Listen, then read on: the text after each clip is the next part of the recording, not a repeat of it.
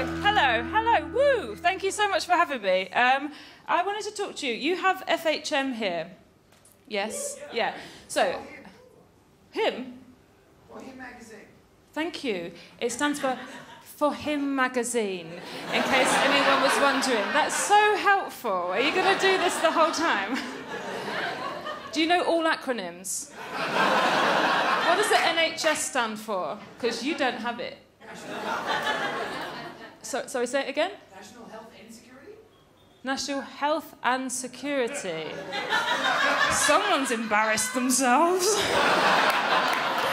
And by that I mean me, because I don't know what it stands for. Right, so, For Him magazine, you have it here. I was really surprised. I thought it was just this horrible thing that existed in England.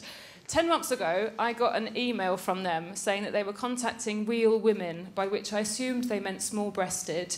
And they said, I can crack the code. They said they were doing a special edition of their magazine. It was going to have a pull-out section in it, no photographs, just real women talking about their sex lives. Now, I don't really like FHM or how they choose to portray women, but I did think, hang on, if I do this for the first time, someone will be saying something achievable in their magazine and not just going, oh, I love threesomes up the bum.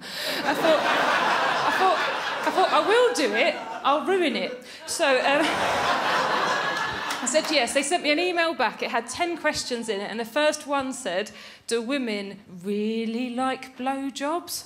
And I was instantly incensed. Like, number one, this is the problem with your magazine and how you approach things. How can one woman represent her entire gender? I can't speak for everyone. I can only ever speak for myself. When you frame things like this is why you make women feel abnormal if they don't enjoy something or they end up getting coerced by a partner. I do like blowjobs, but I don't think anyone should ever expect one, and they should never shove your head, and if they take ages to come, put an audiobook on.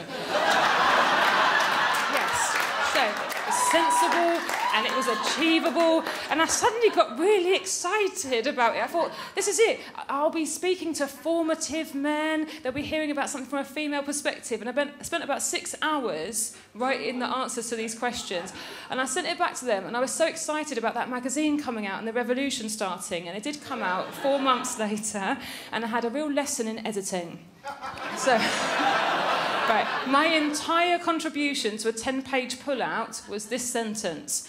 Female comedienne, Sara Pascoe. Notice that comedienne wasn't enough. They had to stress that I was a female comedienne rather than one of the male ones. Female comedienne, Sara Pascoe says, I like blowjobs!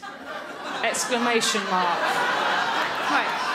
But what hurt my feelings about that wasn't I spent half a day on something that was thrown in the bin, and it wasn't even that young men aren't learning from me. What hurt my feelings was the exclamation mark. Because I did not put it there. And it changes everything. It makes it look like they didn't even ask me, but I just shouted it from a window. I go around bellowing that all the time, and someone heard and typed it up. Actually, it's time that we just get used to it. Women have bodies. Let's undermine their currency. All women should just be naked at all times. What's the first thing that would happen? Straight men can't handle it. And they just start ejaculating all over the place and frothing at the mouth and fainting. They can't get on public transport. They can't go into work. There's naked women there. They have to stay at home with the curtains drawn. And this means that women and gay men now run the world. It's ours. Every single position of power all the way up to the top. So of course everything's going to get sorted out. Ladies, we won't need to wax or shave anymore. We'll need our body hair for warmth. The hairier the better. And in the future, in a court case, when a woman claims a man has attacked her, no one will ever again be able to insinuate, but was she asking for it because of her low-cut top or her short skirt? To say, no, she's completely naked, and it still doesn't mean that she consents. And anyway, the defendant's jizzing all over the dock. As he can see the judge's boobs. Should we maybe just send him to prison? But the one difficulty is logistics.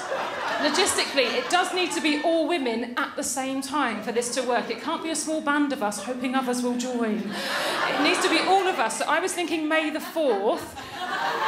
Tell the others. Don't leave of me hanging. Thank you so much for having me. Good night.